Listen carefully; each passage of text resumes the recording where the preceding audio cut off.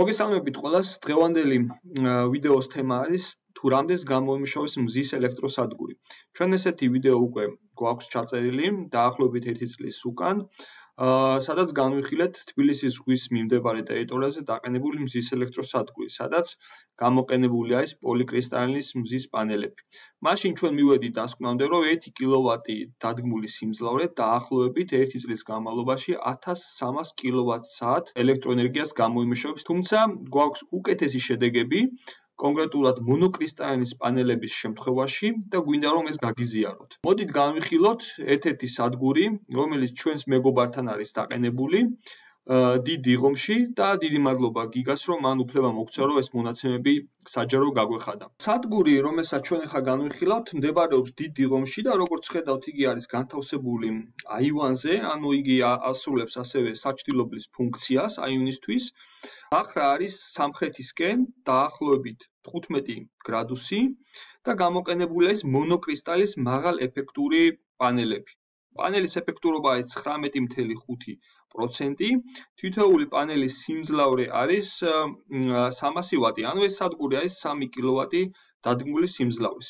მოდით ახლა შევიხედოთ მონიტორინგის პროგრამაში თუ რამდენი გამოიმუშავა ამ მზის ელექტროსადგური. იმისათვის რომ ნახოთ თუ რამდენი გამოიმუშავა მზის ელექტროსადგურმა, ვიცით რომ უნდა შევიდეთ მონიტორინგის პორტალზე, ეს არის Solaxis პორტალი. ამ პროექტში გამოყენებული იქნა Solaxis ინვერტორი, შესაბამისად Solaxis პორტალზე არის ყველა მონაცემი, რომელიც ამ სადგურმა გამოიმუშავა. როგორც ხედავთ, ეს არის თვიური გამომუშავება, ხოლო ეს არის წლიური გამომუშავება, მაგრამ ეს არის 2020 წლის გამომუშავება, წლიური, ხოლო ეს არის დღევანდელი დღის გამომუშავება, დღეს არის 5 იანვარი 2020 წელი. მაგრამ ჩვენ გვაინტერესებს თუ რამდენი გამოიმუშავა ამ სადგურმა 2019 წელს.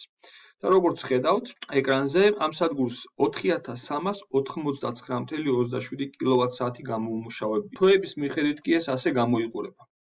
როგორც ხედავთ, იანვარში არის ყველაზე ნაკლები გამომუშავება, ეს ისევე როგორც დეკემბერში. თებერვლიდან იმატებს გამომუშავება და ყველაზე პიკური გამომუშავება მზის ელექტროსადგურს აქვს ზაფხულის თვეებში. ამ სადგურს კონკრეტულად მაისის თვეში ქონდა ყველაზე მეტი გამომუშავება. მე ეს მონაცემები თვეების მიხედვით ამოვიწერე და თქვენ ხედავთ გრაფიკზე თვეების მიხედვით გამომუშავებას, მაგრამ ჩვენთვის საინტერესო არის ის, რომ ამ სადგურმა 2019 წელს ჯამურად გამოიმუშავა 4399.27 კილოვატ-საათი. ეს კი ნიშნავს იმას, რომ თუ ჩვენ აი ამ ციფრს გავყოფთ 3 კილოვატ პიკზე, ანუ სადგურის დადგმულ სიმძლავრეზე, მივიღებთ, რომ ამ სადგურის დადგმულ 1 კილოვატ-საათს გამოუმუშავია 1463.09 კილოვატ-საათი, რაც არის ფანტასტიკური შედეგი, იმიტომ რომ ჩვენ აქამდე პოლიკრისტალის პანელების შემთხვევაში მაქსიმუმი რაც შეიძლება გამოგვემუშავებინა, ანუ რასაც ჩვენი სადგურები იძლეოდა, ეს იყო საშუალოდ 1300, მაქსიმუმ 1350 კილოვატ-საათი.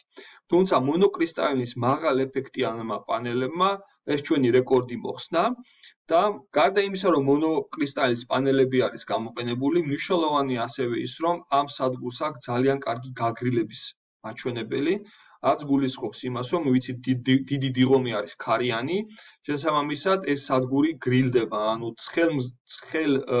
ცხელი ზაფხულის დღეებშიც კი ქარი ამ პანელებს აგრილებს, რაც თავისთავად ეფექტიანობას უმატებს.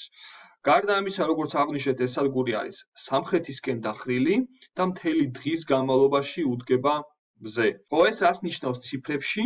თუ ჩვენ ამ გამომუშავებას გადავიყვანთ ტარიფზე, რომელიც დაზოგა ჩვენმა მეგობარმა ამ სადგურის გამომუშავებით, ნიშნავს იმას, რომ მან წლის განმავლობაში 1011 ლარი და 28 თეთრი დაზოგა. ეს სადგური დაახლოებით დღევანდელი მონაცემები ჩდება 6000 ლარამდე, რაც ნიშნავს იმას, რომ სადგურის უკუგების პერიოდი არის 6 წელი. რაც ასევე ფანტასტიკური შედეგია, იმიტომ რომ ჩვენ ვიცით, რომ უკუგების პერიოდი ქონდა დაახლოებით 7-8, მაქსიმუმ 9 წელი. რაც დრო გადის უკუგების პერიოდი მცირდება და მზის ელექტროსადგურში ინვესტიცია უფრო და უფრო საინტერესო ხდება. დღეისათვის სულ ეს იყო. დაელოდეთ ჩვენგან საინტერესო სიახლეებს, გისურვებთ წარმატებებს.